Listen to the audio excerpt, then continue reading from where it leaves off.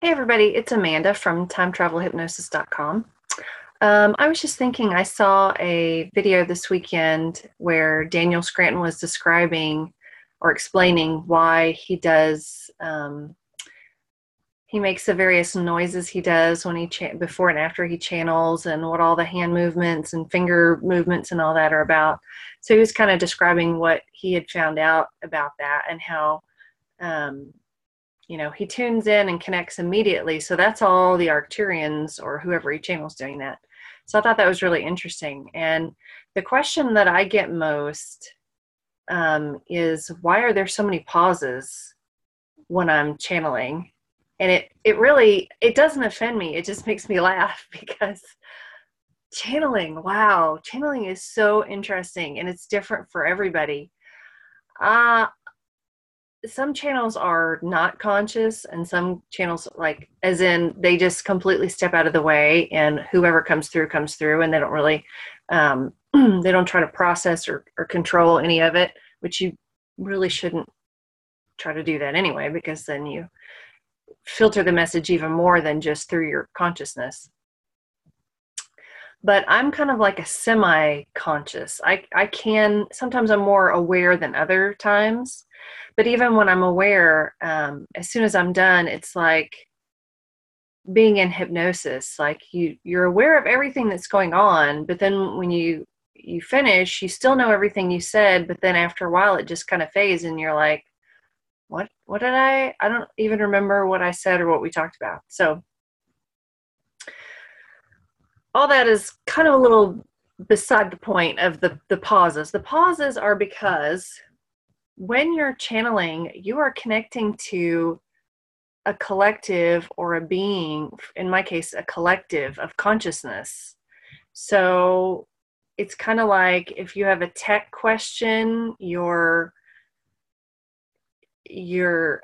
shift focuses to that sort of area of the collective that specializes in the tech stuff. And if you're talking about health, then you go over here to this, aspect of the collective. It's so different than how we react with people, in our day-to-day lives. So when you're channeling a collective, the other problem is they don't only use words. They send like complex, like a whole overview of something. And then they have to find a way through your mind and your way of thinking to get that across. So the pauses are like my brain trying to process what it is they're trying to say. Because it's not just words. I mean, they start with words to help me like get going. So the pauses at first can be, they've just given me 3 words and I have to say those 3 words. And then they give me another sentence and I say that sentence, and then all of a sudden we're synced up. I'm synced up with their frequency or whatever. And then they can bring more. And sometimes it's easier than other times. Sometimes it just flows right through and I don't have to, there's no problem, with translation or anything. But sometimes the concepts are stretching my brain a little and it's more difficult. So it takes some pauses to from for my brain computer to process the information that's trying to come through it. So that's the deal with the pauses.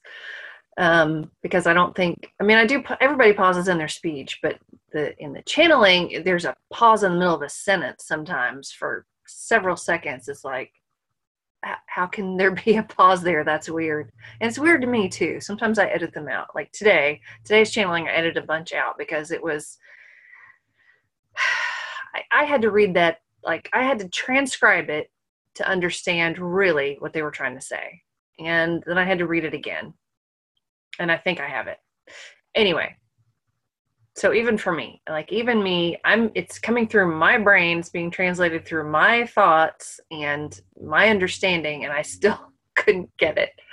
So it's very complex. It's a whole different, you're dealing with a collective of consciousness for one thing, and then you're dealing with a whole different way of communicating. They don't just talk words. In fact, they don't talk words. They don't speak. So you're literally having to translate from another type of being and another type of thought to our type of thought. So that can be tricky. But once you get synced up, you know, if they can sync up really well, like if you are exactly a match to their frequency, or the frequency they're having to match to yours, like both of you are trying to adjust frequency until you can get close enough that some stuff can come through.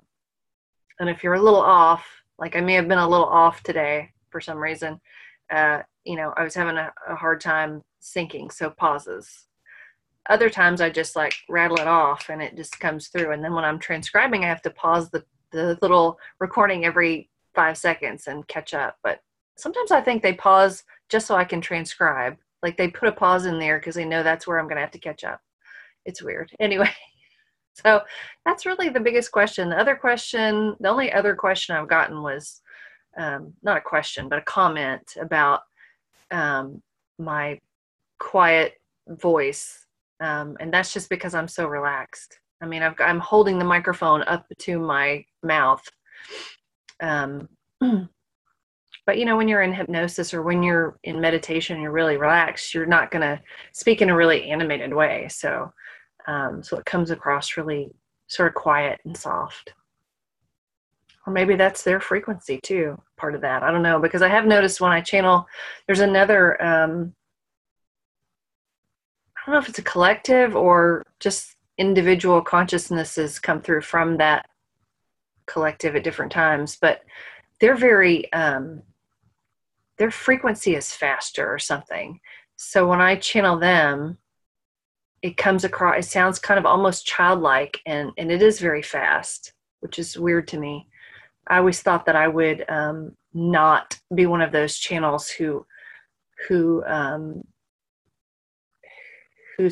way of speaking changes when they channel. But I mean, if that's the frequency that comes through, it's like almost like if you're trying to translate, you just almost have to.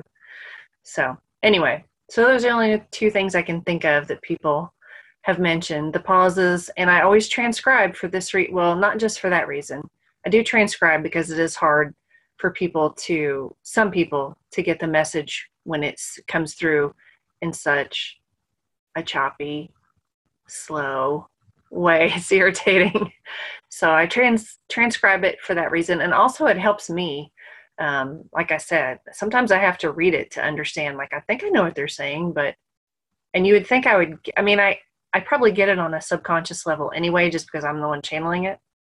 But yeah, I have to reread stuff sometimes to really understand what they're saying. Anyway, that's all I wanted to say. I was just inspired to do this because I get that a lot. And I just wanted to share my concept of how difficult it can be to channel. Anyway, I hope y'all are having a great week, or have a great week because it's Monday, and I will talk to you again soon. Much love. Bye.